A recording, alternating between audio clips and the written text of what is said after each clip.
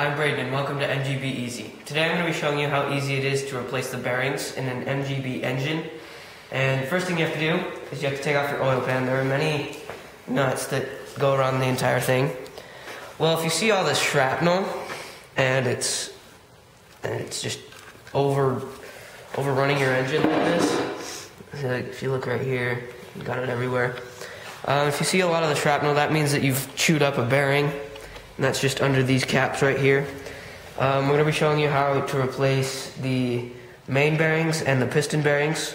A good thing to do is to not remove the head before the pistons, because the pistons can drop out, and I guess you would prefer for that not to happen.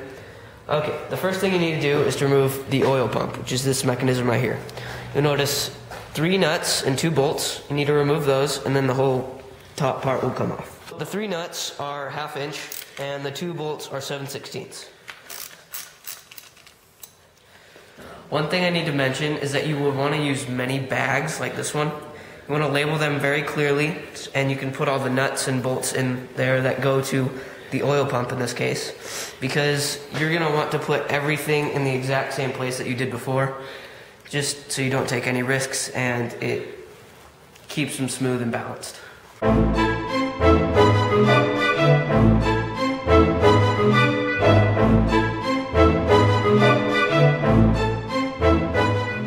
Once you have all the nuts and bolts off, there's a gasket, so you may need to use a screwdriver. I don't think I'll need to. Oh, no, I don't.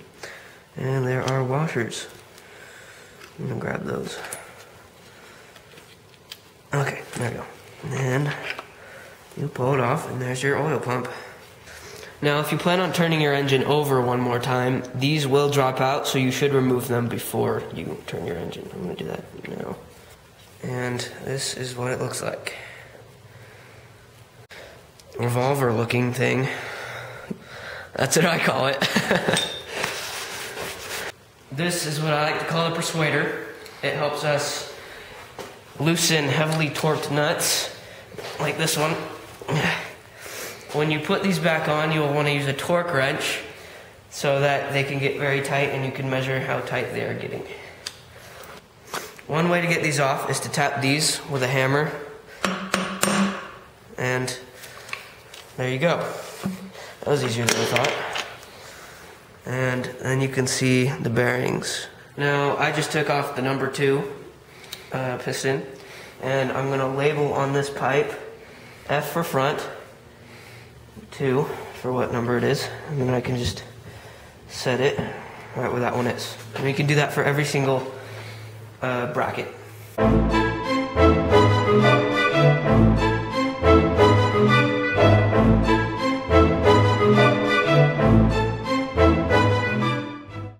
After opening it up, this is what we found on piston bearing number 3. This is one of the causes of all the shrapnel. See, we got huge pieces coming off. So I'm going to need to rotate the crankshaft just so I can get to number 1 and number 4 easier.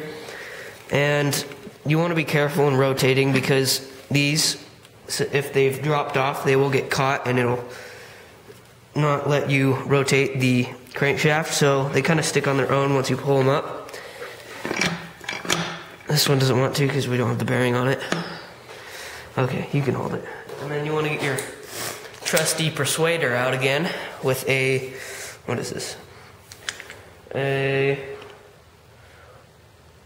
What does that mean? 1 through 5/16. 1 and 5/16, that's what I meant, yeah.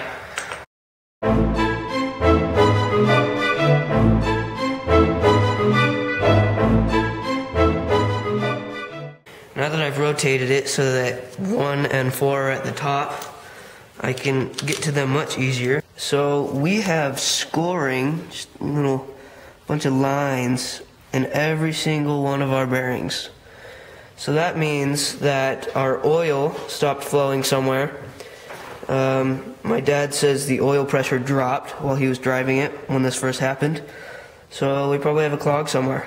So the main bearings are located under these caps here, all these ones, and all 5.